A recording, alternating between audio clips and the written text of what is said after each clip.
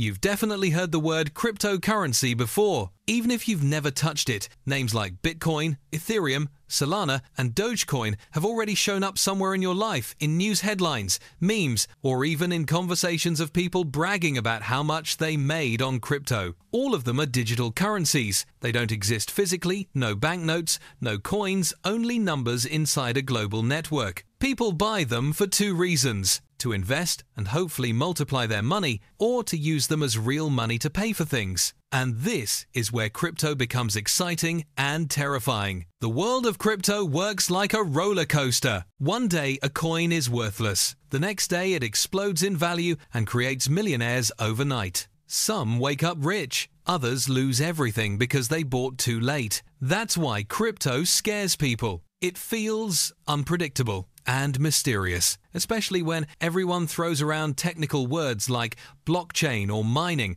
as if understanding them is obvious. So let's make it simple. What is cryptocurrency in one sentence? Cryptocurrency is digital money protected by cryptography money that lives on the internet. The word itself comes from crypto, cryptography, encryption, hidden security, currency money, no banks, no physical bills. You can't put Bitcoin in your pocket. You can't print more of it just because someone in the government decided so. Those shiny gold Bitcoin coins that you see on Google, they're just stock photos. Bitcoin exists only digitally in a global network that never sleeps. But here's where the real surprise hits. You can send crypto to anyone, anywhere in the world. No banks, no approvals, no forms. Just you, the blockchain, the recipient. Try doing an international bank transfer on a weekend. Crypto doesn't care if it's 3 p.m. or 3 a.m. It just works. But wait, isn't the money in your bank also digital? Yes, but the control is not yours. Traditional currencies,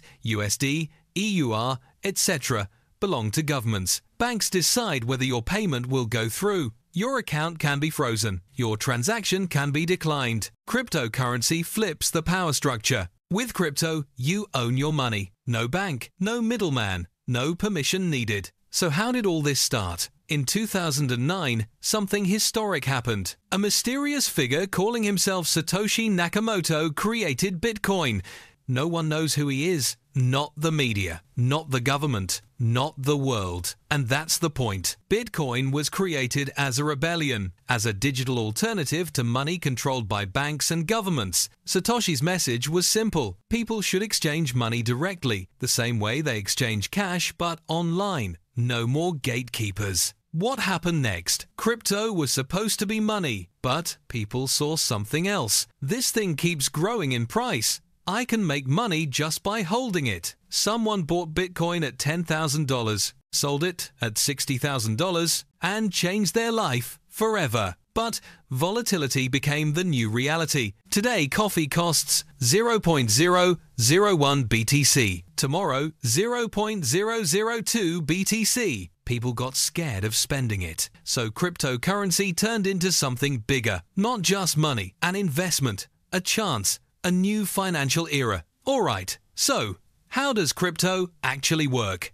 Like, what's going on under the hood? Because it's definitely not just internet magic money. The whole thing runs on a technology called blockchain. Think of it like this. Instead of a regular bank where all transaction information sits on one server controlled by one company, crypto uses a giant network of computers all over the world. They all work together to maintain one shared record book. That record book is the blockchain. Imagine a guy named Bob. Bob has a notebook. Every time someone sends crypto to someone else, Bob writes down who sent it, who received it, and how much. And here's the important part. Bob can't erase anything. He can't rewrite the past or fix a transaction. Once something is written, it's permanent. But then it gets even crazier. There isn't just one Bob. There are thousands of Bobs all over the world, thousands of computers all keeping identical copies of the same notebook. So, imagine Bob wakes up one day and thinks, I'll just add an extra Bitcoin to my balance. No one will notice. But the moment he tries, his notebook no longer matches the copies that everyone else has. The network looks at Bob's notebook and goes, "Nice try, Bob. Sit down." And it rejects his version. That's why blockchain is secure. That's why you can't fake a transaction. Each page of the notebook is called a block. When the page is full of transaction records, it gets locked forever and attached to the previous page. Blockchain. Pretty straightforward. So how does a crypto transaction actually work? Let's say you want to send your friend 0.01 BTC. Here's what happens. You create a transaction, basically, send this amount to that person. This command gets broadcast to thousands of computers in the network. These computers check, do you actually have 0.01 BTC? Is the digital signature valid? Is everything correct? But there's one more step, confirmation. To confirm a block of transactions, someone has to solve a complicated cryptographic puzzle, basically, a massive math problem that requires serious computing power. The people who do that are called miners. Who are miners? Miners use powerful computers, sometimes entire warehouses full of them, to solve those puzzles. This system is called proof of work. First miner who solves the puzzle gets rewarded with freshly created cryptocurrency. So in short, miners verify transactions. Miners get paid for doing it. That's mining. That's why you hear stories about people filling garages with GPUs. They're racing each other for that reward. But mining isn't the only way. Some cryptocurrencies don't use proof of work anymore. For example, Ethereum switched to proof of stake. Instead of solving puzzles, people lock up, stake their coins in the network. The more coins they stake, the higher their chance of being chosen to confirm the next block and earn rewards. Think of it like a crypto deposit. It requires way less energy. It's more eco-friendly. Quick recap. Blockchain is a global database protected by cryptography, impossible to fake or modify, not controlled by any single company or government. Because of that, crypto works without banks, without middlemen, without permission. You own your money. You control it. Now let's talk about the question everyone secretly cares about. Is crypto actually a good investment or just hype? Over the last few years, crypto became the symbol of easy money. People hear stories like, some guy bought Bitcoin when it was under $1,000, and now he's a millionaire. Sounds like a fairy tale, right? But it really happened. However, crypto is not a magic ATM. It can make you a lot of money, but it can also send your money straight into the void. Like any financial asset, crypto has risk and volatility. Prices can jump plus 200% and then crash 70% in just a couple of months. Why did crypto become popular as an investment? Originally, crypto was created to function as money, but people quickly realized something.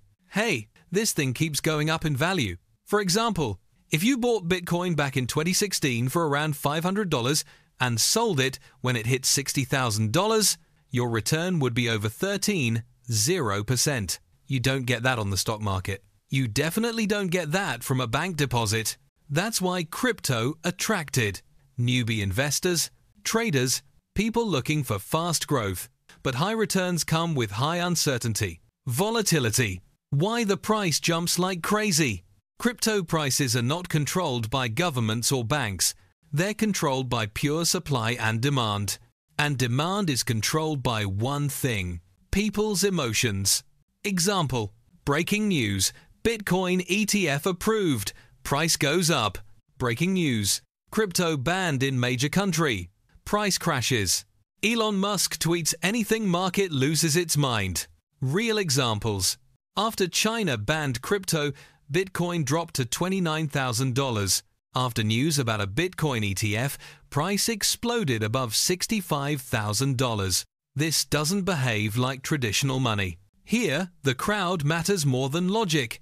Main reasons why crypto is unstable. Speculation people buy, not to use, but to sell higher. Media influence. A single headline moves billions. Regulation, governments restricting or banning crypto. Tech news, upgrades, forks, new features. Whales, huge holders, can move the price by buying or selling. Sometimes crypto rises not because of real value, but because of hype and emotions. Can you get rich from it? Yes, there are success stories, but there are also tragic ones. Someone buys Bitcoin at $45,000. gets scared when it drops to $16,000, sells everything, and locks in their loss. 1 year later, Bitcoin hit $70,000. They didn't lose money because of crypto. They lost because of panic. Crypto rewards the patient and punishes the emotional. The golden rule: invest only what you're willing to lose. Crypto can make insane returns, but it can also drop hard. It's a market of opportunity, but also a market of risk. All right, let's move on. We already figured out what cryptocurrency is, how blockchain works, and why people treat crypto like an investment. Now it's time to decode the vocabulary, the words that constantly pop up in crypto videos, news headlines, podcasts, and conversations. Because honestly, crypto people talk in their own language.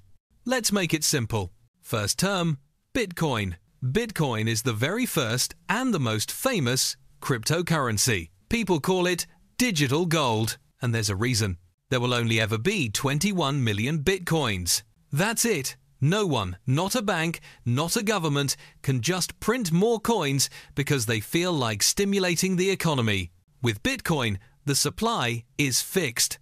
Limited supply creates scarcity. Scarcity creates value. That's why many investors don't trade Bitcoin every day. They buy it and hold it for years, treating it like a long-term store of value, not to get rich tomorrow, but to protect their wealth over time. Next term, altcoins. Everything that is not Bitcoin is called an altcoin, short for alternative coin. These are cryptocurrencies built for different purposes. Ethereum, for example, is the base for smart contracts and NFTs. Solana focuses on high speed and low fees. Cardano efficiency and security. Tether, also known as USDT, is a stable coin, meaning it's pegged to the US dollar and stays stable in price. And then we have the meme coins. Dogecoin. Shiba Inu. Coins that started as jokes literally, yet their price sometimes skyrockets just because the internet decided to have fun. Not because of technology. Because of memes. Welcome to crypto. Next concept. Wallets. A crypto wallet doesn't store your coins. Your coins live on the blockchain. The wallet simply stores your keys, your access. There are two types: hot wallets and cold wallets. A hot wallet is online, an app, an exchange, your phone, super convenient. But because it's online, it can be hacked. A cold wallet is offline, a hardware device, like a USB stick. Maximum security. But if you lose it, well, the crypto is gone forever. Real story. A guy named James Howells accidentally threw away a hard drive. It had access to 8,000 bitcoins. He's been searching a landfill for years, trying to find it. Next term, keys. Your wallet contains a public key and a private key. A public key is like your bank account number. You can safely share it so people can send you crypto. A private key is your password, your access, your ownership. Anyone who gets your private key can take your crypto instantly. Simple rule of crypto. Not your keys, not your crypto. Last term for this chapter, fork. A fork happens when people in a project disagree on how a cryptocurrency should evolve. The blockchain literally splits. One becomes two. That's how Bitcoin Cash appeared from Bitcoin. One group wanted faster transactions, the other didn't. Boom, two separate blockchains. So let's recap. Fast, Bitcoin, digital gold. Altcoins, every other crypto, including meme coins. Wallet tool to store access, not coins. Private key, guard it with your life. Fork one blockchain splitting into two. If you understand these terms, you're already ahead of 90% of beginners. The world is shifting toward a digital economy. And cryptocurrency isn't a temporary trend. It's a fundamental technology, just like the internet in the 90 seconds. Those who understand it now will own the valuable assets tomorrow. If you want a continuation, for example, how to choose a cryptocurrency to invest in, how to build your portfolio, how to analyze promising projects, just say it and I'll prepare the next episode.